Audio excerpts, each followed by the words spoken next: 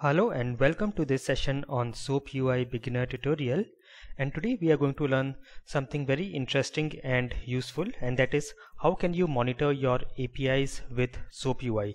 So we will see how to set up API monitors, and then we will see how to monitor your APIs in SoapUI.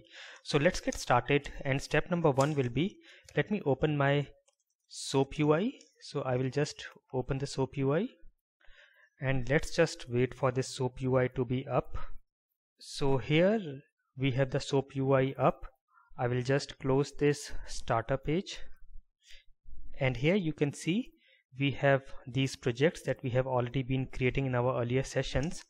So let me go back to my notes, and even before starting our step 1 we should know exactly what is API monitoring and why we should do it. So API monitoring is checking your APIs at regular intervals for availability, correctness, and performance. So the process of API monitoring is checking your APIs at regular intervals, and this can be very important in case of production APIs. So you want to be sure that your APIs are always available and they are functioning properly, and they are also fetching the response in a specific time or under a specific time. So all these checks becomes very important if your APIs are in production and they are live, and a lot of customers depend on the availability of your APIs. So that is why you want to create API monitors.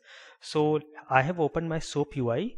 Now let me go to my REST project that we have created in our earlier sessions, and let me go to any test case. So let me go to this assertion test case, which has two APIs. So one is the SOAP API, and then we have a REST API here. So if I take you to the SOAP API, it is an API where we give the country code and it gives us the country currency. So in case of IN, which is the country code for India, I'm getting the result as INR and the currency name as rupees. And similarly we have a REST APIs, and here if I run this, it gives me the information about a country. So if I'm giving Taiwan, and in the response I am getting all the details about Taiwan.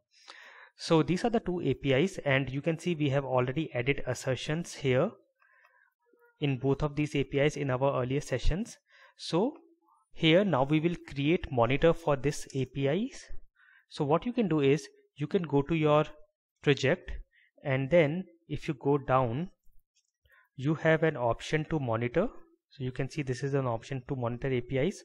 Also you can do a right click on the project, and again you will find option to monitor APIs here. So click here and you will get a window for this API monitoring with AlertSite.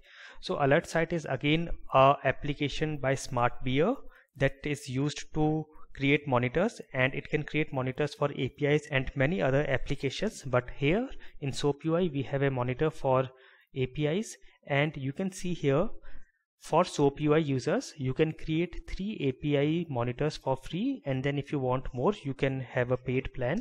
So here we have a very simple 3-step process. We have to connect to AlertSite, we have to add our API test cases, and then we can start monitoring the APIs for availability, correctness, and performance. So here I will go to this getting started tab, and here you will get this window where you can create an account. So you can give any email, a password, confirm password, and click on create account. And I already have an account, so I will go down and select I already have an account, and I will log into my account. So I have logged in with automation.devops@gmail.com, and I will add my password and click on connect. So this will connect to AlertSite, and let me write down the steps as well. So you have to right click on project and select monitor APIs. Step number 2 is connect to AlertSite. So you will either have to sign up if you are creating a new account, or if you already have created you can do sign in. And now step 3 is create monitors. So let us go back to our SoapUI, and now I have connected. So you will have to go to this button add monitors, and here you can select your project and then your test suite and then your test case. So I am selecting the assertions test case, which is this one, and you can give any name of the monitor. So I am saying this is API monitor underscore 2. You can give some logical names. For example, you are doing some monitoring for a production API which is fetching user details, or you can give name accordingly. And then here you have option to test every 60 minutes or every 120 minutes. Now in the free account we have only these two options, but if you have paid account you can have other options as well. So as of now we will select 60 minutes, and if you want to add more monitors you can click on add another, but we are done, so I will select done here. And now you can go to your API status from this particular tab. So go here. This API monitor 1 is something I had already created earlier, and I believe it will take some time for your monitor to be reflected here. Now once your monitor is reflected here, you can see here you will have all your monitors, the monitor name, the status. So the API monitor 1 that I had created earlier is in status error, and we will see what is the error. And you can see the last check time, and the recent error is a script assertion error. Now here you will see two links. First link is how do I monitor the APIs. So if you click how do I monitor more APIs, it will take you to the SmartBeer web page where they have this documentation that you can read. And here is the other link. Click here to see additional information in AlertSite. If you click here, it will take you to the AlertSite page that will show you the details on your monitors. So you can see here it is showing me both of my monitors, monitor 1 and monitor 2 that I just created.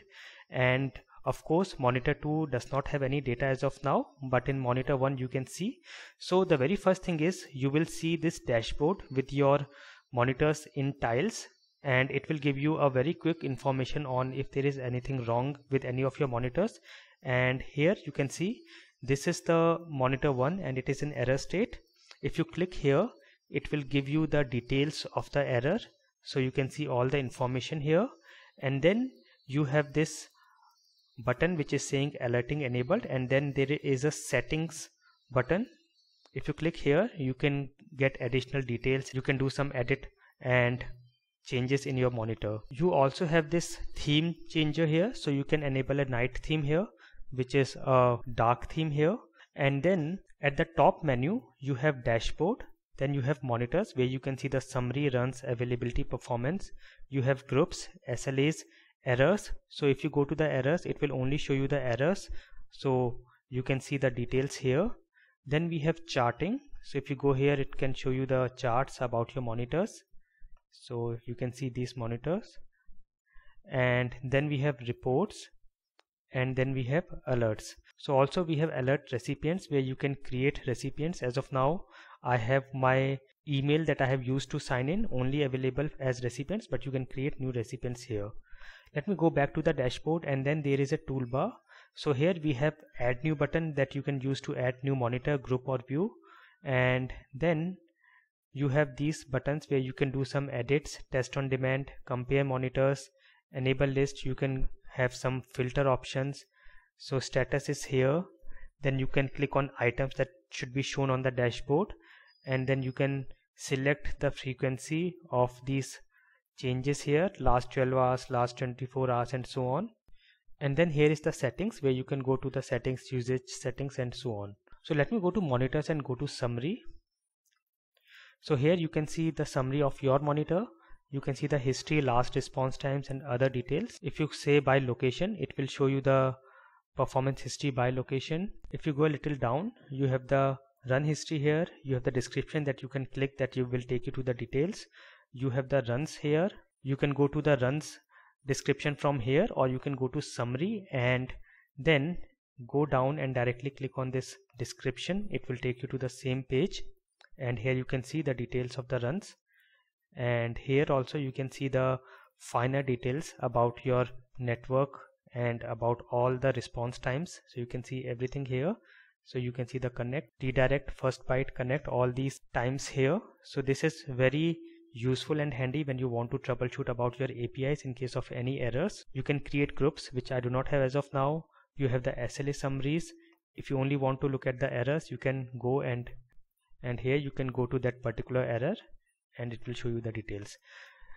So let me go back to the dashboard, and you can see even my API monitor 2 has some errors and it is showing me the details here now. So let me go to my notes and write down the step number 4 as well here. So 4 is add APIs to monitor and view in AlertSite. So these are the 4 steps that you can use to monitor your APIs, and of course with the free account you can monitor 3 APIs, but you can always get a paid account in case of enterprise level projects and then add monitors to your APIs. So I hope this session was very useful for you. Thank you for watching.